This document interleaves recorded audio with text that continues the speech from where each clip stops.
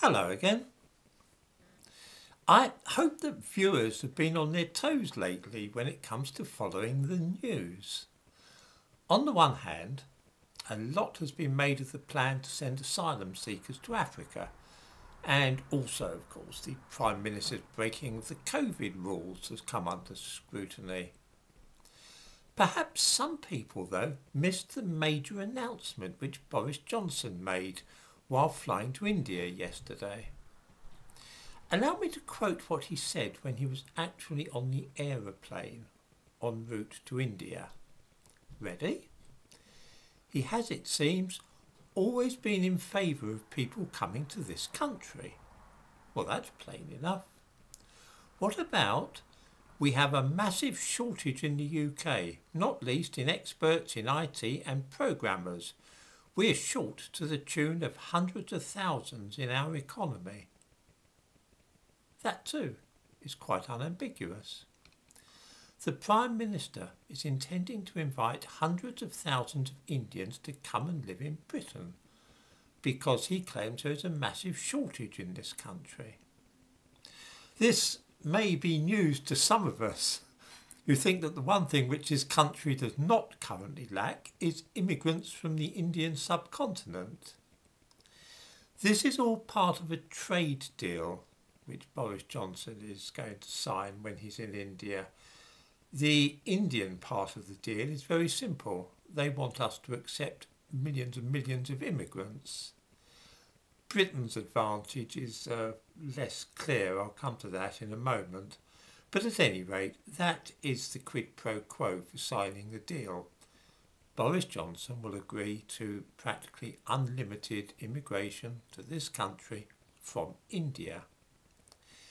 We hope to show China that we are joining its enemies in opposing Chinese geopolitical ambitions. That's what we might get out of a trade deal. This is all very well, but the main result for people like us, the ordinary people of Britain, will be hundreds of thousands, probably more like millions of immigrants from South Asia. The plan is not only, as Boris Johnson openly admits, to invite hundreds of thousands of Indians to come and work here. This is only part of it. The other strand is to make it much easier for Indian students to come and study in Britain. As I'm sure we all know, this is simply immigration by the back door because few of those students will return to their own country when they have their degrees. In a sense, all the fuss about the fact that the Prime Minister is a liar and lawbreaker has served to obscure the most important aspect of what is going on this week. It is not the fact that Boris Johnson misled Parliament. We all knew that anyway. It's hardly necessary to hold an inquiry into the matter. Nor is it the Ukraine war, which will resolve itself without reference to us. It is the fact that the official policy of the British government is massively to increase immigration to this country, while at the same time pretending to be fighting immigration with the ludicrous Rwanda plan. All the attention relating to immigration has been carefully orchestrated, and the Archbishop of Canterbury has been drawn into the matter. Yet the Rwanda affair was always a sideshow, a distraction from the main event, if you like. So it was when everybody was running around like headless chickens about Rwanda, Ukraine and the breaking of COVID rules, Boris Johnson was able simply to announce quietly what he was planning for this country. Where do viewers suppose that those hundreds of thousands of IT experts and computer programmers that Johnson talks of are going to live? Where do they think that the hundreds of thousands of Indian students who will also be invited here will be living? Well, almost all of them will be heading for London and South East England, of course.